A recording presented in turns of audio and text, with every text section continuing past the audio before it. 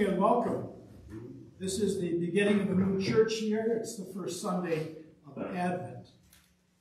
We'll be using the order of service in the blue book called Morning Prayer. It's on page 207. The psalm this morning, we'll use it all 4 Sundays of Advent, is Psalm 24. I'd like you to turn to that for a moment. Psalm 24 in the front of the blue hymnal. Welcome the King of Glory.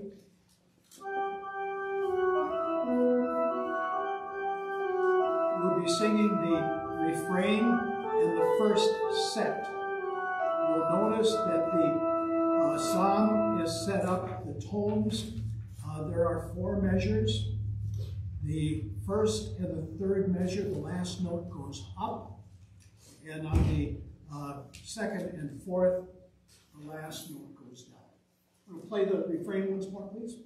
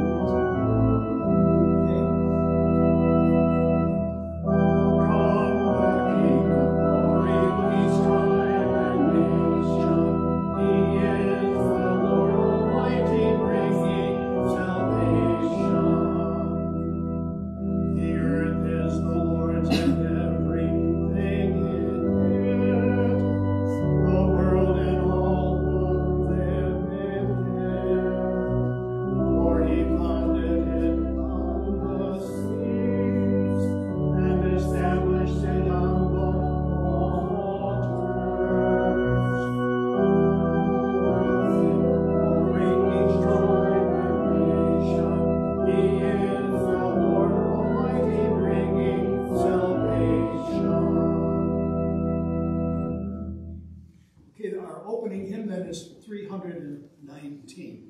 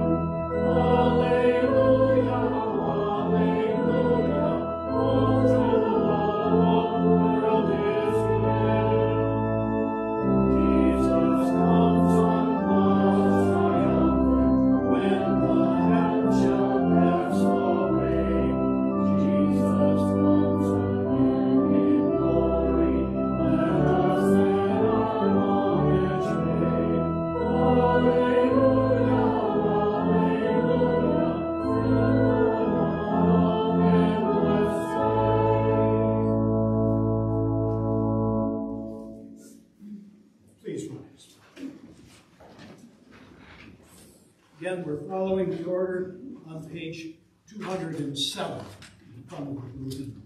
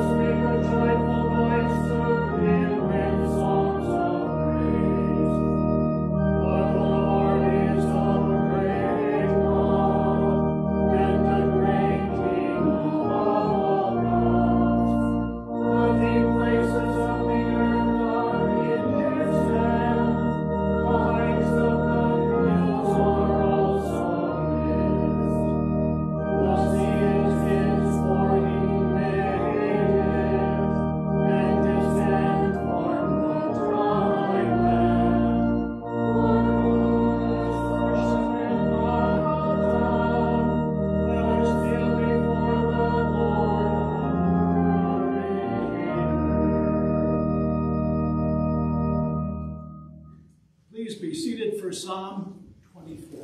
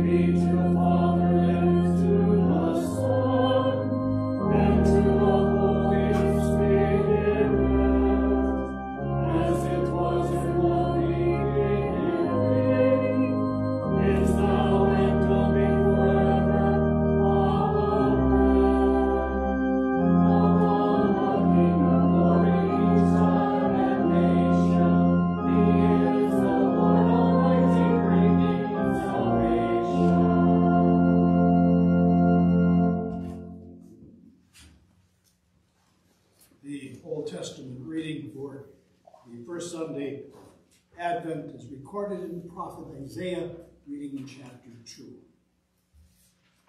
This is what Isaiah son of Amoz saw concerning Judah and Jerusalem. In the last days, the mountain of the Lord's temple will be established as the highest of the mountains. It will be exalted above the hills, and all nations will stream to it. Many peoples will come and say, "Come, let us go up to the mountain of the Lord, to the temple of the God of Jacob. He will teach us his ways, so that we may walk in his paths.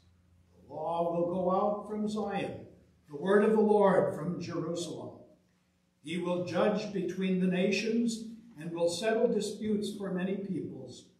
They will beat their swords into plowshares and their spears into pruning hooks.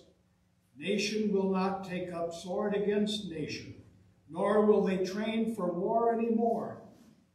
Come, descendants of Jacob, let us walk in the light of the Lord." The word of the Lord. Thanks be to God.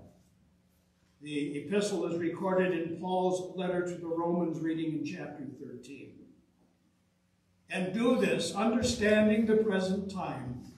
The hour has already come to you to wake up from your slumber, because our salvation is nearer now than when we first believed. The night is nearly over, the day is almost here. So let us put aside the deeds of darkness and put on the armor of light. Let us behave decently as in the daytime, not in carousing and drunkenness, not in sexual immorality and debauchery, not in dissension and jealousy. Rather, clothe yourselves with the Lord Jesus Christ, and do not think about how to gratify the desires of the flesh." The word of the Lord. Thanks be to God. Please rise for the gospel reading. The Holy Gospel, which is also today's sermon text, is from Matthew chapter 24. Jesus says, "As it was in the days of Noah, so it will be at the coming of the Son of Man. For in the days before the flood, people were eating and drinking, marrying and giving in marriage, up to the day Noah entered the ark. And they knew nothing about what would happen until the flood came and took them all away. That is how it will be at the coming of the Son of Man. 2 men will be in the field. One will be taken and the other left. 2 women will be grinding with a hand mill. One will be taken and the other left. Therefore keep watch, because you do not know on what day your Lord will come. But understand this, if the owner of the house had known at what time of night the thief was coming, he would have kept watch and would not have let his house be broken into. So you also must be ready, because the Son of Man will come at an hour when you do not expect him." The word of the Lord. Thanks be to God. Our sermon hymn is number 315. Please be seated.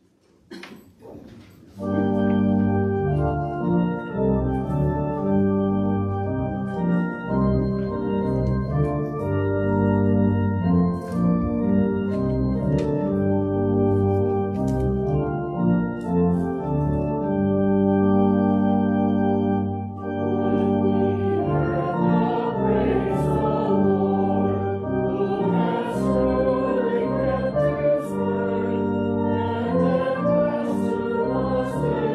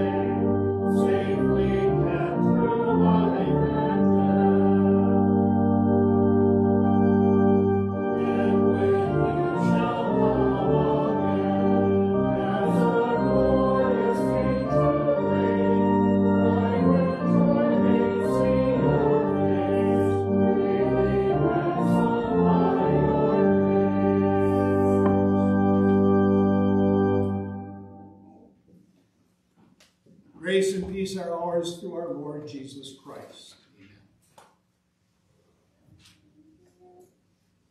Earthquakes, famines, pandemics, wars, violent mass shootings, they are all signs of the second coming of our Lord Jesus Christ. They are like vultures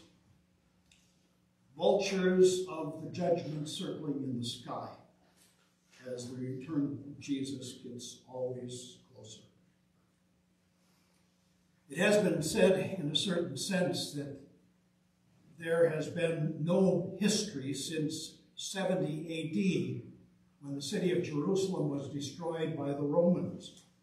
All the signs of Jesus' return since the fall of Jerusalem in those days, all the signs are one closing of the curtain on the world.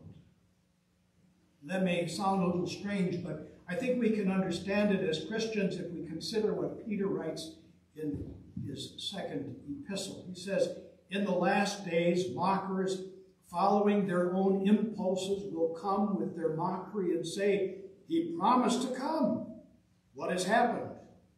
From the time the fathers fell asleep, everything has remained as it was since the world was first created." Do not forget, dear brothers, with the Lord, one day is like 1,000 years, and 1,000 years are like a day. The Lord is not slow to do what he promised, as some people think. Rather, he is patient with you because he does not want any to perish, but wants all to come to repentance. What is so clear and understood by Christians as signs of the end and of Jesus' imminent return, the non-believer scoffs at as ordinary and coincidental. But Jesus' final advent is described by him in today's gospel as, first of all, decisive, as well as divisive. The unbelieving world likes to ignore the matter of accountability. The people of this world have always ignored the possibility of a day of reckoning, a day on which each person will be called to give an account, to answer for how they have lived their lives. Jesus, in our text, describes the world at his return as being like the world in the days of Noah. Jesus says, "As it was in the days of Noah, so it will be at the coming of the Son of Man." Noah is described by Peter in his second epistle as a preacher of righteousness, but people's ears were closed to the word of God. But it wasn't just what Noah was saying, it was also what he was doing. He and his 3 sons were overseeing the building of an ark. It was an imposing nautical structure, a boat or a very large barge out in the middle of nowhere, far from water. It was 3 stories tall, 45 feet high.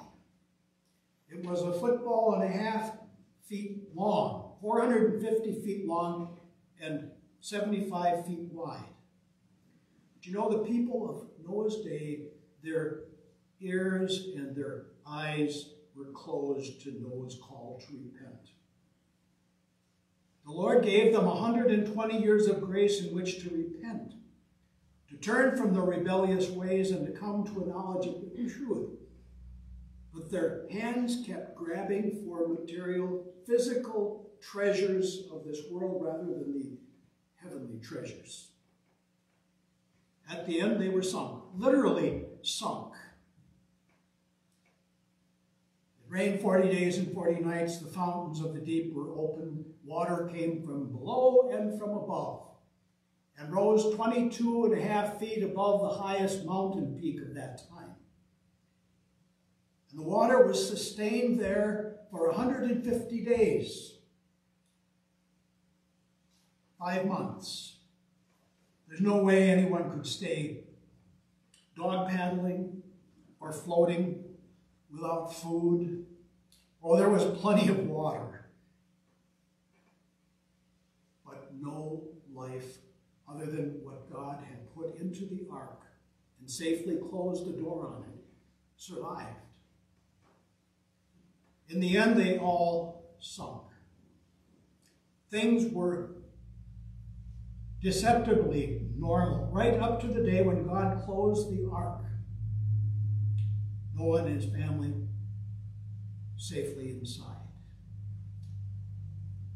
Jesus says, "For in the days before the flood, people were eating and drinking, marrying and giving in marriage, up to the day Noah entered the ark. And they knew nothing about what would happen until the flood came and took them all away.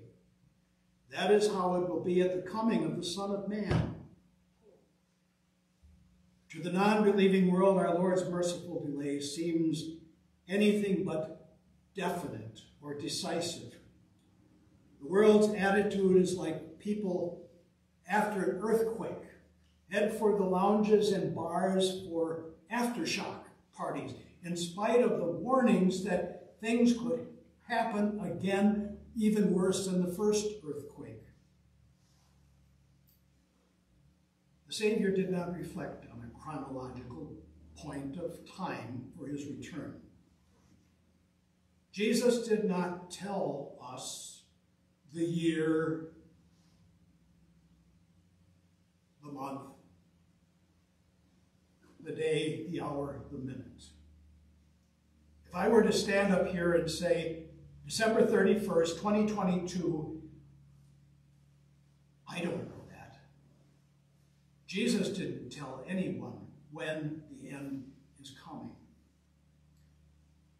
He hasn't told his church. So anyone who dares to speak for the Lord when the Lord has not spoken to them is a hypocrite. Jesus simply says, keep watch because you do not know on what day your Lord will come. So you also must be ready because the Son of Man will come at an hour when you do not expect him. The church is mixed in with the perishing, with the unbelieving world, and that means that we are at risk if we don't pay attention to what our Lord says. We'll be tempted by the same things that the world is tempted by. To think like the world, to act like the world. Therefore, the Lord's warning. He's not warning us so that we flee the world like hermit monks, like Simon Stylites, who chose to flee the world and lived on top of a stone pillar.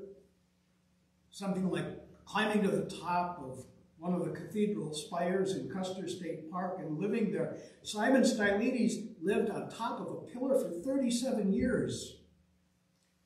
People ask the natural question, how did he eat and drink and poop? That's a good question.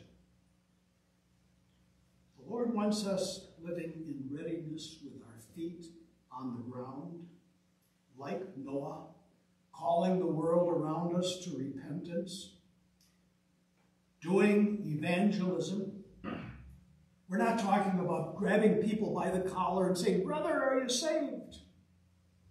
We're talking about a simple use of the opportunity so that the people you interact with know at least that you are a Christian. They may also know that you attend Shepherd of the Hills Lutheran Church here in Custer. You may also have the opportunity or create the opportunity to talk about your hope of heaven through Jesus' redeeming cross, that you look for a chance to talk about grace. Early in my ministry, I was assigned to a brand new mission congregation, and I don't know if it was the goal of the mission board or if it was just my youthful enthusiasm for doing the job right, but it was expected of us that we would go door to door, ringing doorbells, taking a religious census of where people were or weren't going to church and then invite them to ours. And there was a lot of guilt because there were no results of doing that. And I'm not saying that that's what evangelism necessarily is. It's one form of evangelism, that on someone's front porch you can talk about what our congregation teaches. We have been blessed in the last 2 years since the pandemic with the ability to broadcast our church services by SoundCloud, YouTube, Facebook Live, and it's repeated. And you know, you can simply press share. And you can go down your list of contacts and decide, is it time to share it with this person? What if they're offended? And well, if they're offended, you say, I was thinking about you, I care about you. But you know, the message of our church is, and in 1 or 2 sentences, you can talk about God's grace in Jesus dying on the cross for the sins of the world, and then say, well, if you don't like it, I won't do that again. But you've done it. You've shared the gospel. You can do that on Facebook, and you can also do it on your email by forwarding it to anybody who's on your forwarding list. Over the years, I have found that my greatest opportunity as a pastor to do evangelism, before we had the ability to broadcast worldwide as we do now, was funerals. Friends of the dead would come to the church service and we would present the gospel in simple truth to total strangers. We don't know the precise moment of Jesus' second advent. But that doesn't make that moment any less definite or decisive. 4 times in our text, Jesus says, your Lord will come. The Son of Man will come. That day will be decisive. And it will be divisive. In the days of Noah, everything seemed normal. Jesus says, but the flood came and took them all away. Noah and his family were saved. Both examples in our text show us believers mixed in with unbelievers. Workers in the field, women sitting across from each other, grinding flour in a mill. We are in the world. That is where the Lord has placed us. We have work to be doing. Call it evangelism. It's simply encouraging each other and reaching out to those who we don't know yet, whether they are part of the gospel. Our Savior's call to watchfulness and readiness reminds us not to be confused about our calling, not to be confused with the things and with the people of this perishing world. We're in the world, but we're not to be of the world. The end will come suddenly, and it will divide between close friends and sadly maybe also between members of a family, between members of a family circle. Jesus' example speaks of 2 people working in a field, perhaps on opposite ends of the field. Joe is down there and Harry's down there. Joe is taken up to the Lord, meets the Lord in the air, and the other is left. They're not intimately connected with each other, except maybe at lunchtime when they're done working in the field. The other example is a little bit more intimate. Jesus speaks of 2 women sitting cross-legged around a stone donut-type stone flour mill, their hands touching as one pulls and the other pushes. They're sitting cross-legged and there's this big stone donut. One pulls and the other pushes, and their hands touch. Someone that close to you may not know the gospel or has rejected the gospel and will be left behind. All speculation about a science fiction type rapture is silly and pointless. What will happen to those left behind, people wonder? As if there's going to be a big time lag of a year or two before the end of the world comes. The scriptures, especially in Paul's letter to the Thessalonians, tells us that the dead in Christ will rise first. Then we who are still alive will join them and meet the Lord in the air. That will be divisive. The believers go to be with the Lord, and the unbelievers left behind. That's the judgment. And there will be fire and brimstone for those who have rejected the gospel. The Master is purposefully vague about all the details. But he is coming. It will be decisive. It will be the most decisive moment in world history.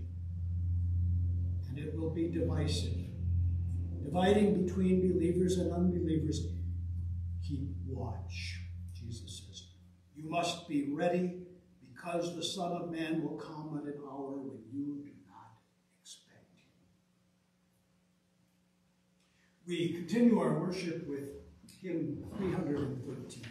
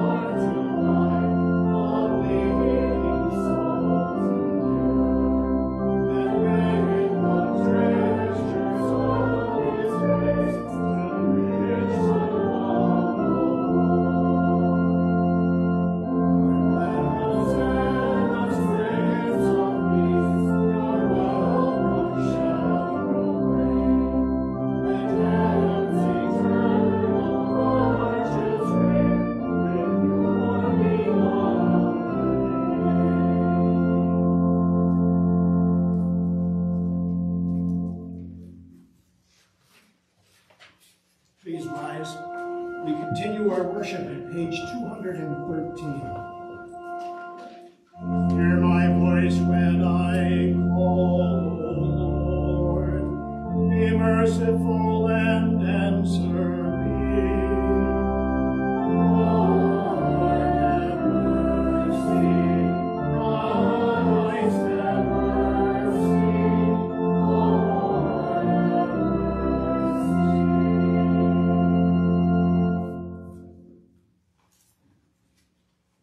We pray. By your grace, O Lord, we enter a new church year. We praise you for your goodness, which has followed us through many generations. Yours is the kingdom, the power, and the glory. We thank you for giving to a world in darkness a ray of hope in the promise of the Messiah. Graciously help us to rejoice in that promise and prepare for his coming. As the citizens of Jerusalem welcome Christ with shouts of Hosanna, grant that we too rejoice in his coming. Unlike the citizens of Jerusalem, let us recognize him as our Savior from sin and our hope for everlasting life. We long for that peace promised by Isaiah, when nations shall beat their swords into plowshares and their spears into pruning hooks. Help us to realize that Christ came to bring a higher and more enduring peace between us and your divine majesty.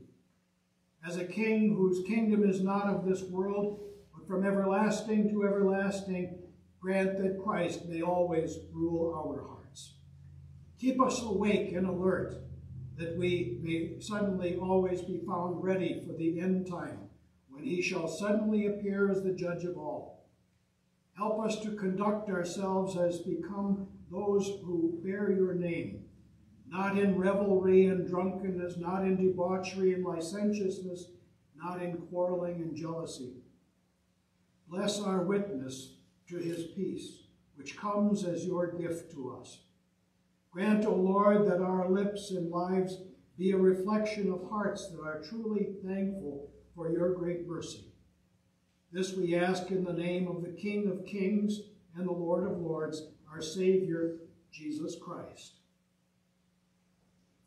O God, you have called your servants to ventures of faith, of which we cannot see the ending, by paths as yet untrodden, through perils unknown. Give us faith to go out with good courage, not knowing where we go, but only that your hand is leading us and your love supporting us. Through Jesus Christ our Lord. Amen. Our Father, who art in heaven, hallowed be thy name. Thy kingdom come, thy will be done on earth as it is in heaven. Give us this day our daily bread, and forgive us our trespasses, as we forgive those who trespass against us. And lead us not into temptation, but deliver us from evil. For thine is the kingdom, and the power, and the glory, forever and ever. Amen. Let us praise the Lord. Thanks be to God. The grace of our Lord Jesus Christ, and the love of God, and the fellowship of the Holy Spirit be with you all.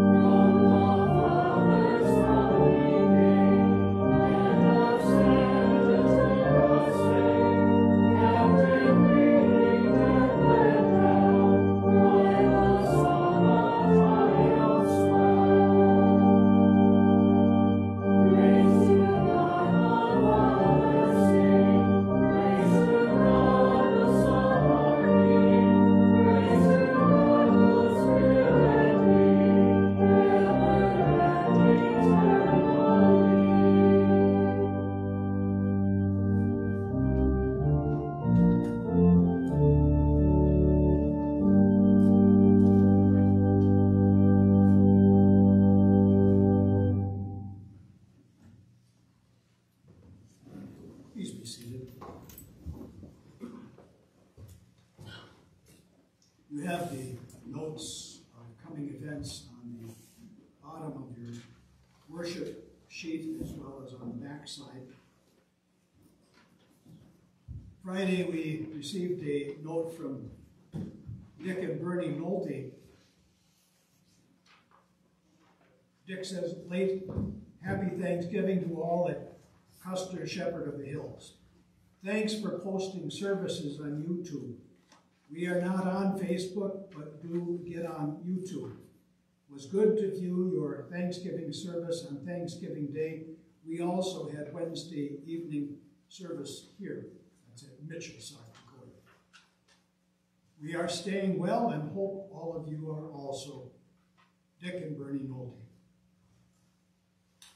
A special thank you to Janine for working through morning prayer. This was so very, very similar to the Red Book. The organist copy, the pages stick together yet. And for instance, setting 3 for communion, she had to photocopy the pages because it required the changing of 5 pages. So she copied them and taped them together so the whole organ easel there is one long musical piece. It was not planned with our organists in mind.